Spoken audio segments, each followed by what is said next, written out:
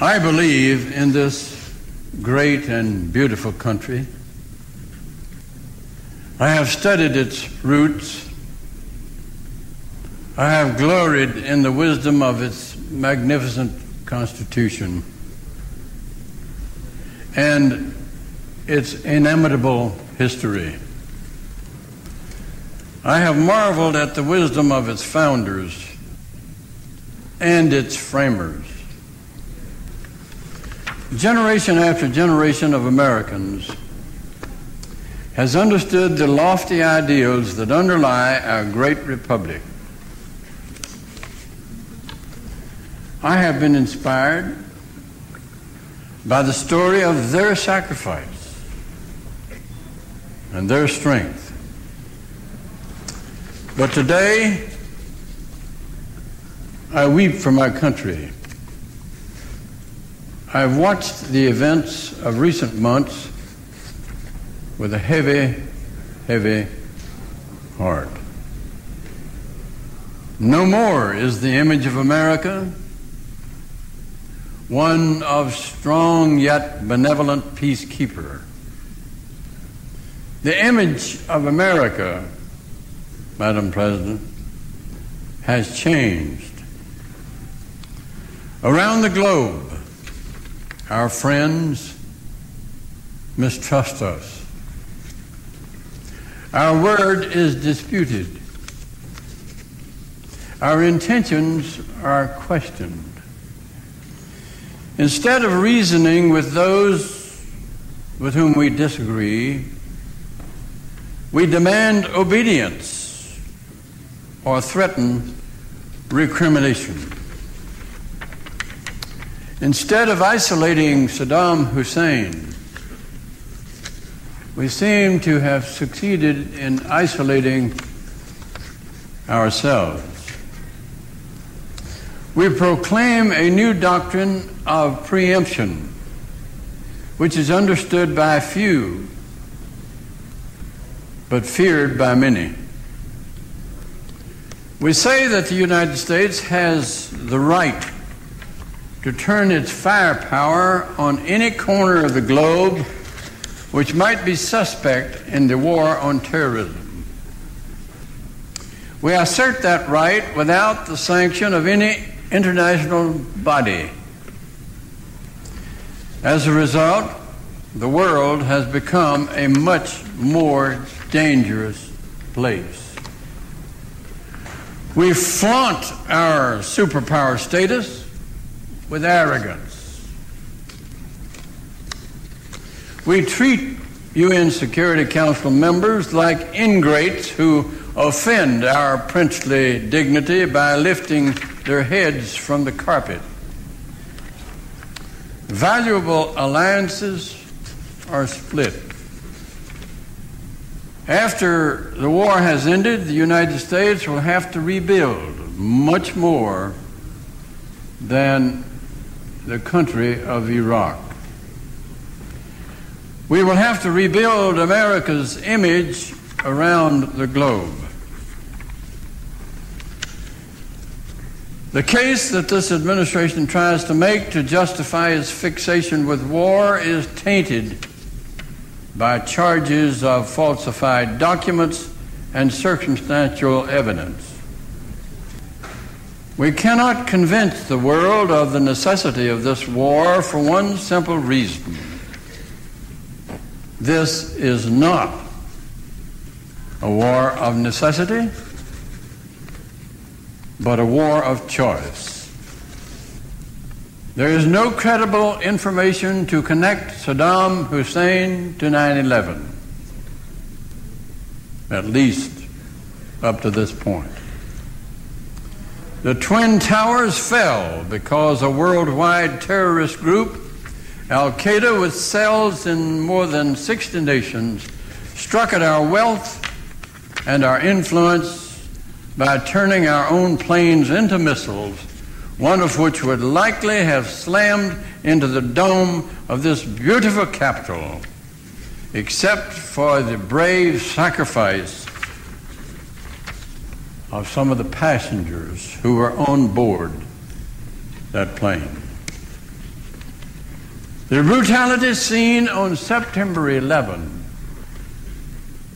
and in other terrorist attacks we have witnessed around the globe are the violent and desperate efforts by extremists to stop the daily encroachment of Western values upon their cultures. That is what we fight. It is a force not confined to territorial borders. It is a shadowy entity with many faces, many names, and many addresses. But this administration has directed all of the anger, fear, and grief which emerged from the ashes of the Twin Towers and the twisted metal of the Pentagon towards a tangible villain, one we can see and hate and attack. And villain he is. But he is the wrong villain. And this is the wrong war. If we attack Saddam Hussein, we will probably drive him from power. But the zeal of our friends to assist our global war on terrorism may have already taken flight. The general unease surrounding this war is not just too orange alert. There is a pervasive sense of rush and risk and too many questions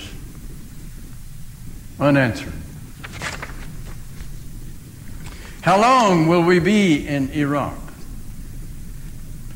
What will be the cost? What is the ultimate mission? How great is the danger here at home? A pall has fallen over the Senate chamber. We avoid our solemn duty to debate the one topic on the minds of all Americans, even while scores of thousands of our sons and daughters faithfully do their duty in Iraq. What is happening to this country, my country, your country, our country? When did we become a nation that ignores and berates our friends and calls them irrelevant? When did we decide to risk undermining international order by adopting a radical and doctrinary approach to using our awesome military might? How can we abandon diplomatic efforts when the turmoil in the world cries out for diplomacy? Why can this president not seem to see that America's true power lies not in its will to intimidate, but in its ability to inspire? War appears inevitable, but I continue to hope that the cloud will lift. Perhaps Saddam will yet turn tail and run. Perhaps reason will somehow still prevail. I, along with millions, scores of millions of Americans, will pray